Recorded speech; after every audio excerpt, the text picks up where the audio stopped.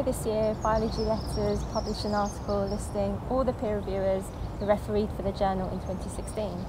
Today, we thank one of our top reviewers, Professor Moya Meredith Smith, and present her with a certificate marking her contribution to the journal. Thank you very much. And since she's here, we'll ask for her thoughts on the peer review process in general. So, sure. Moya, yes. Thank you for joining us today. That's a pleasure. What does peer review mean to you? Why is it important to you? Well, I think we're obliged to do them in our subject area, and it's very essential that the paper is reviewed strictly and fairly, and then you can get a paper which is good and accurate and truthful. And given your busy schedule, you must be asked to peer review many papers from many journals. Yes, it's hard to say no sometimes, but you have to be realistic, and it does take a long time, especially if you're going to be fair, be critical, and be careful not to be too aggressive in what you said. What tips would you give to other peer reviewers when it comes to them reviewing for other journals and other papers? Is there anything that they should be aware of or they should keep in mind when they're providing comments back to authors?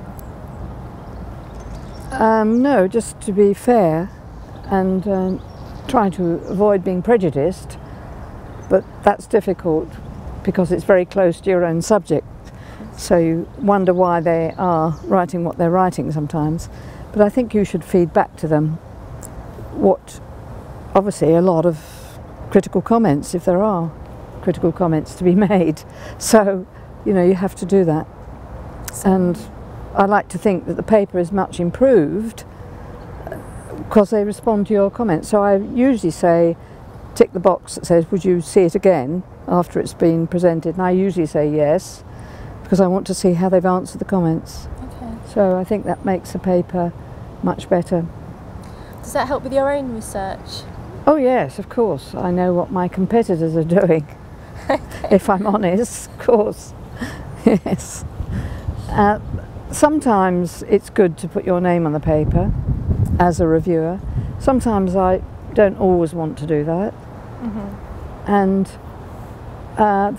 quite often they guess anyway who you are. Oh, really? Yes. Okay. So, you know, you can never be sure to be anonymous if you want to be. But that's my own personal view. And when it comes to incentivising peer reviewers, because yes. asking peer reviewers to give up their most precious commodity, their time, is a big ask. What incentives would you appreciate receiving as a peer reviewer? Well, exactly. I mean, this is it. I mean, okay, you get to know intimately what somebody else is writing about, which is your subject, which you might want to write about also, so that's good. But I think you do want recognition. I think there hasn't been any recognition of how much time people put into reviewing. It would be nice to say on a piece of paper, okay, like that,